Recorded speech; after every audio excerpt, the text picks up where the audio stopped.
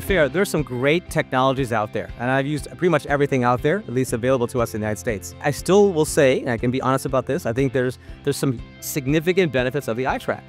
The first thing is obvious, is the light. I think that when we talk about fear of canaloplasty, fear of any trabeculotomy, the biggest fear is, where is that catheter going?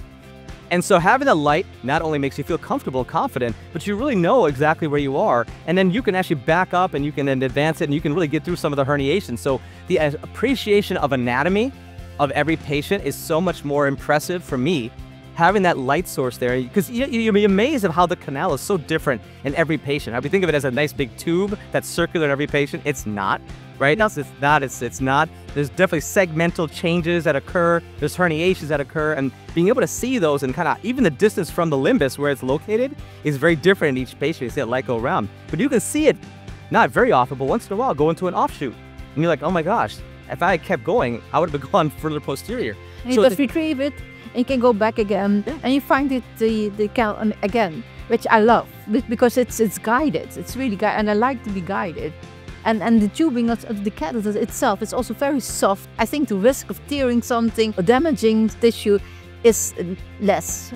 Is when it slides in the canal, compared to many other devices, it's able to go 360 so much more smoothly than some of the other devices I've used. And I think that because of the material, the shape of it, and the size of it, it really does fit the canal very well. And so going 360 very quickly and efficiently is something I've seen more with the iTrack than I had to do with some of the other devices. The reality is you're going blind into the Schlemm's canal space. So you are introducing something into that region. You're hoping that it's going around in the right direction, in the right space. And you don't know that it's not being redirected down, say, into the suprachoroidal space, for example. And the beauty of it is that you know you're in that space.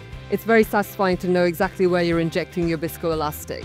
Say if you'd come up against resistance and you think, okay, let's inject some more, but you don't know which space you're injecting to, you could run into troubles. Actually, everyone in the room can see the illumination as it goes round. So I think it's important because we don't know what's happening in that space. We need to be able to be reassured that we're actually injecting the viscoelastic into the correct space. Yeah, there's quite a few canaloplasty devices, and while I've used them all, the reason I keep coming back to the iTrack Advance is because exactly what you said. I can see exactly where my catheter tip is.